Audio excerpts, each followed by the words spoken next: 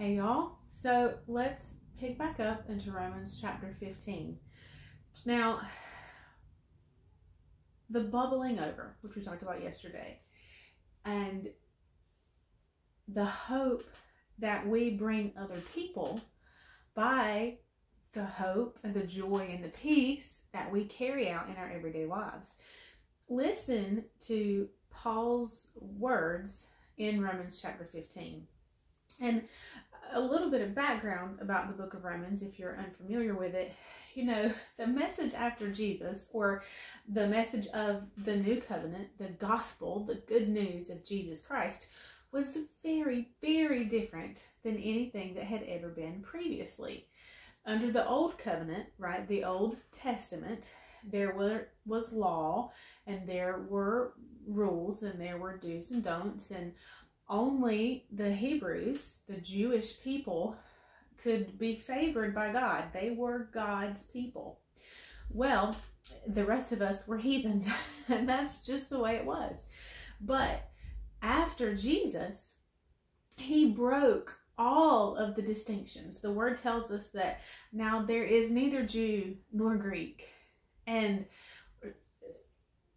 all of that had been broken or fulfilled, opened by Jesus Christ. And so Paul, bringing and preaching the message of Jesus to the Gentile nation, and of course he being a Jew, and in one of his letters he says, you know, I was a principal Jew. I was the best from the tribe of Benjamin and kept all of the rules. I knew all of the law. And so when he began to preach the message of Jesus, particularly to the Gentiles, the Jewish people were not receptive to that. Number one, it was against everything that they had been taught and raised in their tradition and culture. And it had to be a little bit confusing. So how does the law and grace work? Well, they don't work together.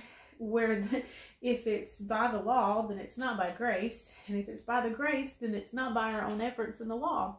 So in the book of Romans, Paul talks about the differences between the law and grace, the old covenant and the new covenant, and how Jesus fulfilled one and now has given us this new wonderful covenant of grace.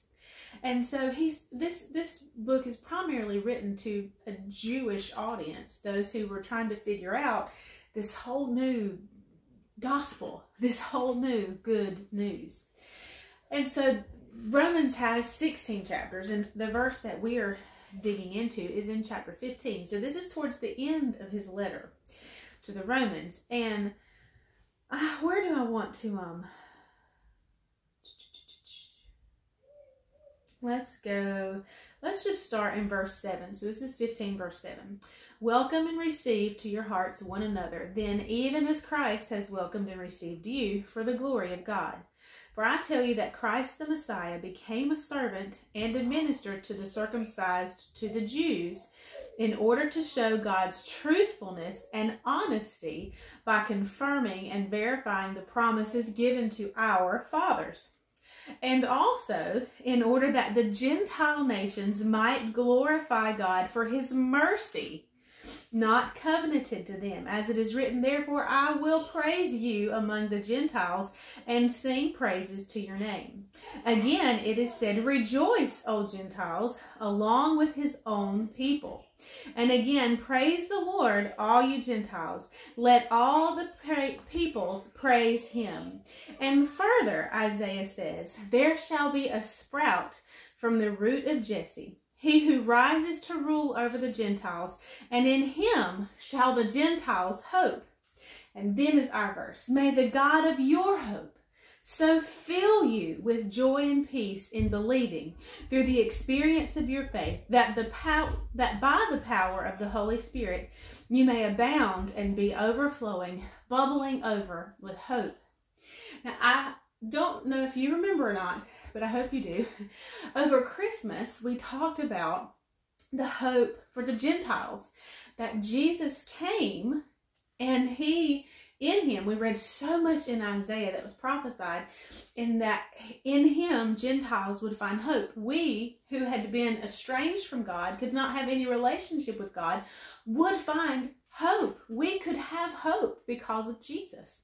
And that is exactly what this says, that when the Jews embrace Jesus and they are so full and overflowing with what God has done for them through the Messiah, it says, and further Isaiah says, there shall be a sprout from the root of Jesse who rises to rule over the Gentiles, and in him may the Gentiles hope.